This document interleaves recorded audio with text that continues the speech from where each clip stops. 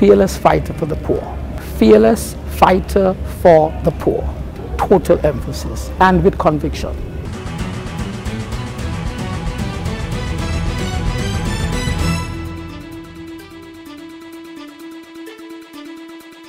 Welcome to Up Close. I'm your host, Deli Keynes.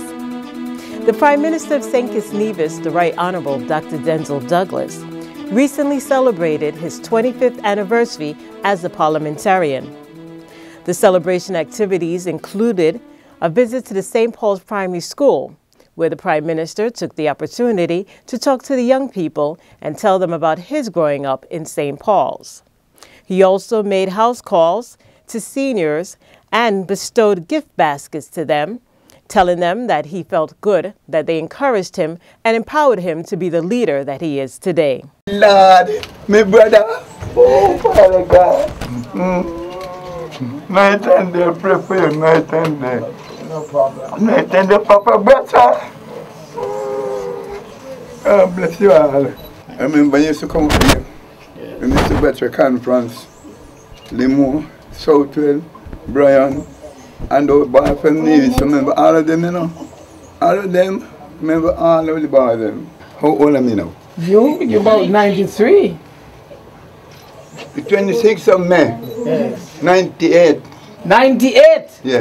98? 98. Wow. By the grace of God. By the grace of God. And I work hard, you know. I work hard. Thank you. You share for them time. Your work has not been in vain, I can assure you of that. 25 years later, I'm still here. And I'm still here. Thanks. You is a man you shall love.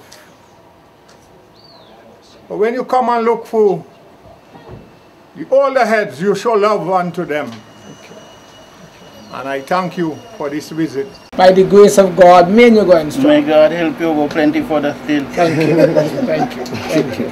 And thank you. You got your island going so good. Yes. If you got to lose it, everything done, you know. If you got to lose it, everything dead. I feel so. I'm feeling. How are you? How are you? Take a picture. How are you? Take the picture. I come to say thanks. I come to tell you thanks too. 25 years ago. God bless you. God You bless gave you. me what I God have. bless you. God bless you. I was a little boy in the St. Paul's Primary School at age 11 years. And in those days, we did not automatically go to high school.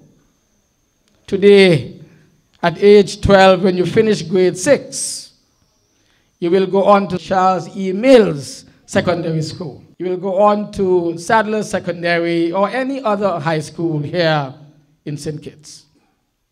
But in those days, you had to do a scholarship exam in order to go on to high school. Notice I said scholarship exam because it was really an entrance exam. But for us down here, because we were so poor, we could only get into that school by way of a scholarship. And lo and behold, back in 1965, I was the only student in this school to have been selected. I believe several of us would have passed. But in those days, only the top was taken. And so I was chosen from my examination results to go on to the grammar school in Bastia. And you know who gave me that scholarship? That is why I said the journey began really in the school. I got that scholarship from our first national hero. And who is he? Who is that? Who is the first national hero? The Right Excellent Sir Robert Llewellyn Bradshaw, also from this very same school. And so today, I am where I am because I was helped along that journey by the Right Excellent Sir Robert Llewellyn Bradshaw, our first national hero and premier of St. Kitts Nevis and Anguilla. Well-known evangelist Bridget Blauscher ministered in the village of St. Paul's in a grand gospel concert in celebration of the Right Honorable Dr. Denzil Douglas celebrating 25 years as a parliamentarian. During the concert, Ms. Blauscher dedicated the song Strength to the Prime Minister, and she also prayed with him. If you want God to protect this servant, pray for him when you see him. Pray for him when you don't see him. Pray for him in the nighttime. Pray for him in the morning. Pray for him when he's on the mountain. And pray for him when he's in the valley. Because the effectual fervent prayer of the righteous, when I'm cold, come on, push your hands. Lord, give him strength. Father, in the name of Jesus, we cover your servant under your blood tonight. We bind every plan of the enemy. We cancel every assignment.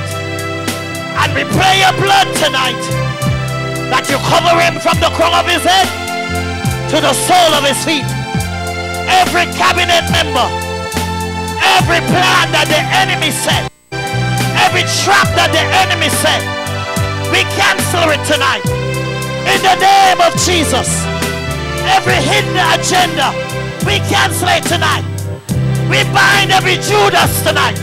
We bind every Judas tonight. Yokondolabo sheke, yandi andolabo sa. In the name of Jesus, we decree and we declare your blessings over your servant. We bring every hidden agenda to light. Every spy, we call forth every spy. We call forth every false brethren. We call them in the light tonight. Lord, reveal yourself tonight. Reveal yourself to your servant tonight. Let him find refuge in you. Let him find strength in you. I pray that you close every door that needs to be closed and open every door that needs to be opened. Open his eyes, Lord. Open his eyes, Lord. Open his eyes, Lord.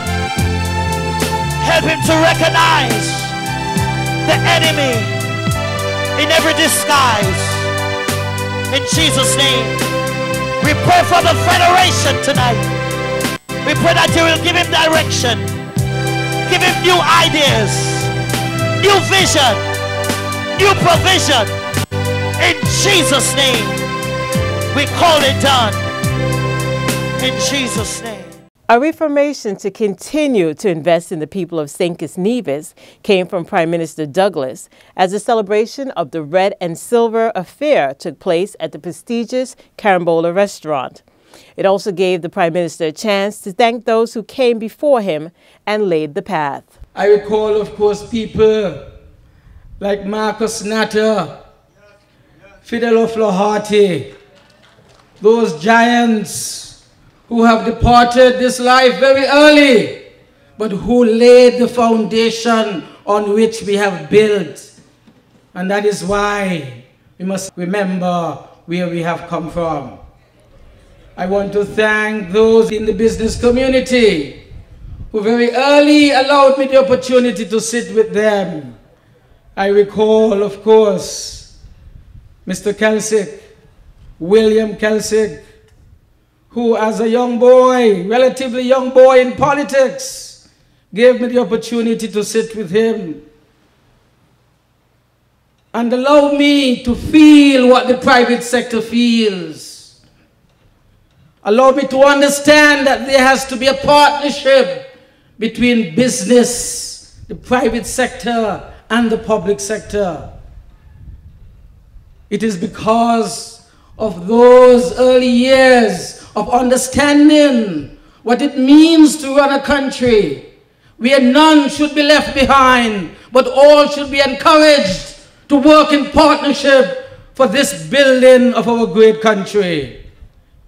That is why today We welcome those who we call our investors, those who have helped to develop our country, who have come, who have lived with us, who have placed their money to generate employment opportunities for our people, so that we can say today that when there is a world beset by a continuing economic and financial crisis, St. Kitts and Nevis can say we at least are moving forward out of that situation. Nevis was part of the activities as the Prime Minister hosted a cocktail at the luxurious Nevis Performing Arts Center. I am here specifically to speak to you on how important it has been for you to step forward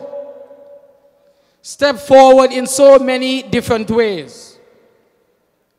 Those who are the businessmen who welcomed the idea of the People's Employment Program, opened your businesses to trainees, making a solid contribution in honing the skills, ensuring that there was training available for those of the trained workforce for the future as the economy of St. Kitts and Nevis continues to expand. I want to emphasize and thank in particular your representative in the federal government, the Honorable Patrice Nisbet, who informed our cabinet of the need for this program to be in Nevis, and who has been reporting consistently on the outcome of the program here in our sister island of Nevis. I want to remind you that each of you must set goals. There are goals that must be set in life, and you must work towards achieving those goals. I must stress that PEP exists not because of any temporary program. PEP is in existence today because the federal government realized that we were undergoing a period of serious adjustment. Factories were letting off our young ladies in large numbers. Young men, some of whom had not completed their secondary education and could not find a job easily because there was no experience. There was no particular academic achievement that could be relied upon. And so employers doubted whether they could be gainfully employed.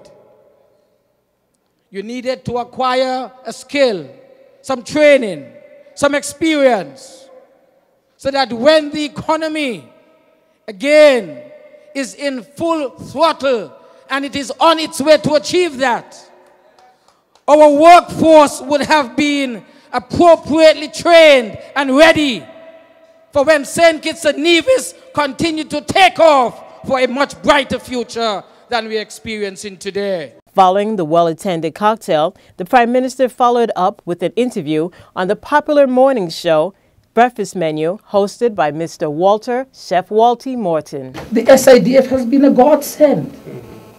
What's the point of having millions of dollars sitting there and our young people can't get opportunities in life? That's absolute nonsense. And so we have said, let us, Mr. Crossman and your team, I want to commend Mr. Crossman here and his team, the chairman and other members of the board and the CEO of the SIDF, for sitting down and churning out programs of development, programs not just of improvement, but of development, changing people's lives for the future and forever. And so you're right, apart from the PEP, which is coming out of the SIDF proceeds, we have WISE, Women, Small Enterprise, wise.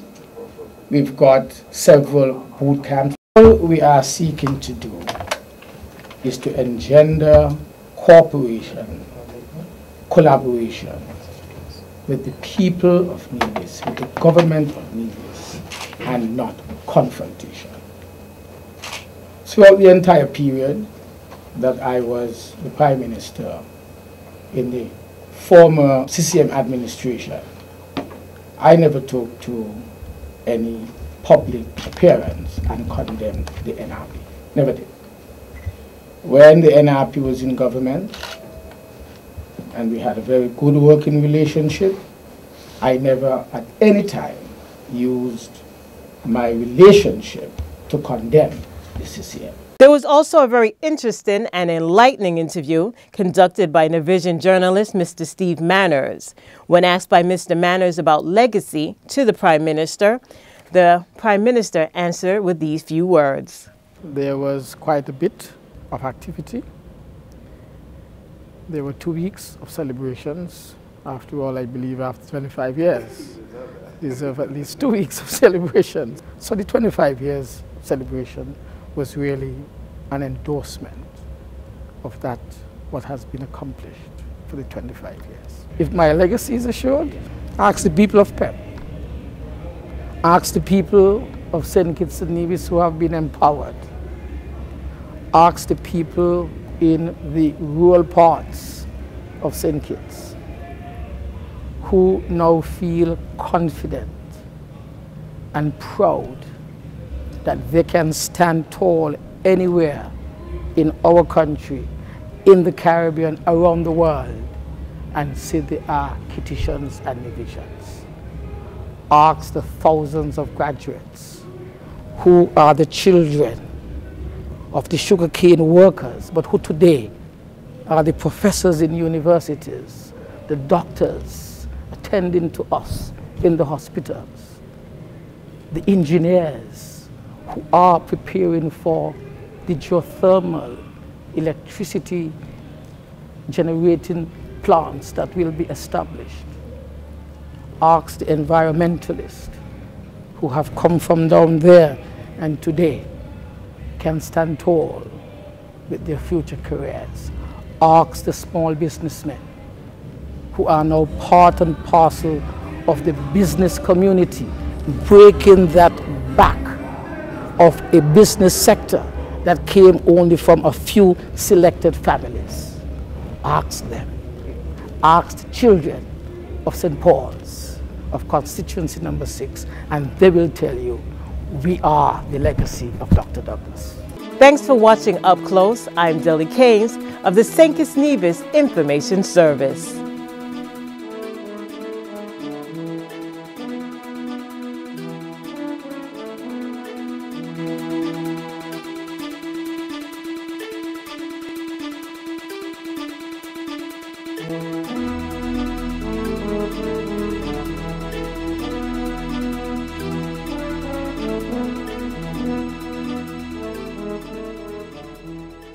SKNIS is now on YouTube.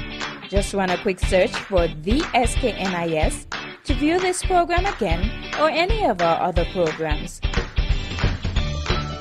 Hit subscribe to be alerted when we upload a new video.